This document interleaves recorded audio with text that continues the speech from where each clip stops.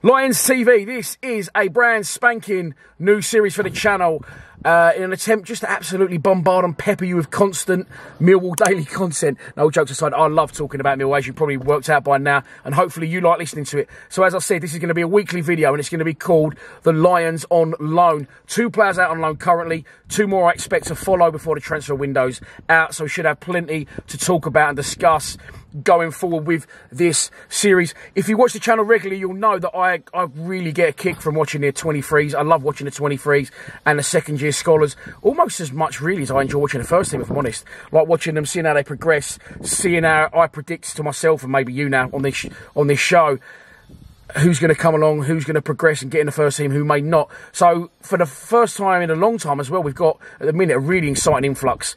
The 18s coming into the 23s, Sean O'Brien, Nana Boateng, players like that, and also the 23s that have now kicked on into around the first team. Isaac Alafe, Hayden Muller, Alex Mitchell and Tyler Bury, and they're pretty much the players we're going to be talking about in today's video. So as I said, 2 of those out on loan, 2 more to follow. Isaac Alafe is currently injured. We've not heard a lot on that since the tour of Scotland in pre-season, so hopefully hearing a little bit about that soon. Hopefully he'll be back to fitness soon and we can get him out on loan to a league side. I think he will go to a league side. I don't think that he'll go back to Sutton, unfortunately for them. They are now in the League of Cogs, but I think Isaac Alafe could be looking for maybe a higher level League 2 or League 1 club. Alex Mitchell made the squad on Saturday but didn't make the bench. Of course, he's got stiff competition in the first team with Daniel Ballard, Jake Cooper, Sean Hutchinson, Murray Wallace and Alex Pearce all in front of him in the pecking order. So I expect, unless an injury comes in the next couple of weeks to one of those aforementioned players, I see Alex Mitchell going out on loan. There has been an inquiry for Alex Mitchell from a League 2 side. I won't say anything more than that. I think the club turned it down. You know, and that speaks volumes about Al's progression at the club, because you know, they didn't feel it was the right move for him. Probably a better club coming in for him. They're waiting for that, or potentially he could be sticking around because he's absolutely done brilliantly and progressed very quickly through the 23s. So let's talk now about the players that are out on loan and how they got on. Let's start out with Hayden Muller, because I wanted to cover this anyway last week, but it wasn't really video worthy, if you like. There wasn't enough in it just to tell me, so I posted it out on social media. Hayden Muller, the Rolls Royce of a centre-back, as I call him, the best player from the 23s last season, in my opinion. Great centre-back. As I said, Alex Mitchell, good centre-back as well, but different types of players. Hayden's he likes to carry the ball out the back and go on his mad runs and play as well. And he actually had a couple of shots at goal yesterday as well in his first start for St Johnstone in the SPL. They drew 1-1 against Motherwell, and he played 90 minutes. So well done to Hayden. I expect that to continue now.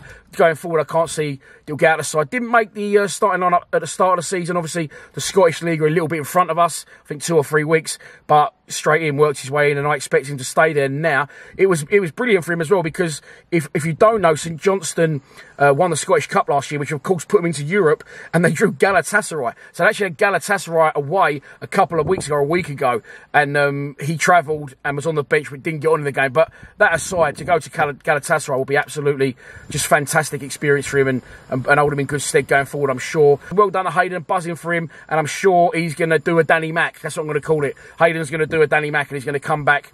It is a season-long loan at St Johnstone, and I think we will leave him there for the whole season, unless we have injuries. But as I've said already, plenty of cover for us at centre-back. So I expect Hayden to play the full season at St Johnstone, and I'll keep you posted about his progress. And of course, the other loan player is Tyler Bury. He joined Hartlepool, newly promoted to League 2 as well, along with Sutton. Hartlepool went up in the playoffs. They are now back in the league. Jeff Stelling's side, and they got a good result. First game, Tyler Bury, he didn't start, and I was thinking about this earlier. I feel I've been a bit overcritical of Tyler almost. I always point out his bad points, which is his failure to have a final delivery, and he's a little bit self-indulgent at times. So I'm going to flip this on its head now, and I'm going to say this. It's very good and it's very rare to find a player as confident as he is just to run with the ball fearlessly. And, you know, having the confidence and the legs and the ability to do that is only a good thing. And I was surprised he didn't start for Hartlepool, if I'm honest. You know, he does well. He does carry the ball, and that can also drag your team up the pitch and get you into attacking areas and take pressure off your back 4. And when he has come on for us, he does do that very well. That isn't the issue for me. The issue is his final ball. But as I said, he's in absolutely the right place. Surprised he didn't start for Hartlepool, but he came off the bench and set up the winner for Hartlepool as they beat Crawley. Tony Craig, still playing legend, still going strong for Crawley as well at centre-back, but they was the losers on the day to Tyler Bury's Hartlepool. Hartlepool win the game by 1-0. I watched the goal earlier. I think it's 88th minute as well. Comes off the bench. First instance, he gets the ball drilled into him from a centre-half on the halfway line. Defender up his arse, wipes him out, but Tyler does well, controls the ball, lays it off. Doesn't moan about, you know, it should be a free kick. The ref plays a good advantage. He pops back up, receives the ball in a good little tight area, and he puts in a peach of a cross to the goal. Still got a bit of work to do to finish it, but he does finish it. And, you know, as I said, he can carry the ball well in the Championship. So I think unleashed on League 2, he should absolutely thrive at Hartlepool. So a good weekend all round for the low knees. I hope you've enjoyed this video. As I said, as we go on, I expect Alex Mitchell to go out on loan and Isaac Alafe, if we ever hear anything about him again, if he gets fit. So we should have more content for this video going forward, and I'll do it round up every week on a Monday. I hope you've enjoyed this video. Pre-match prediction preview for tomorrow night's game against Pompey out later on. Please subscribe to Lions TV. Come on, you Lions.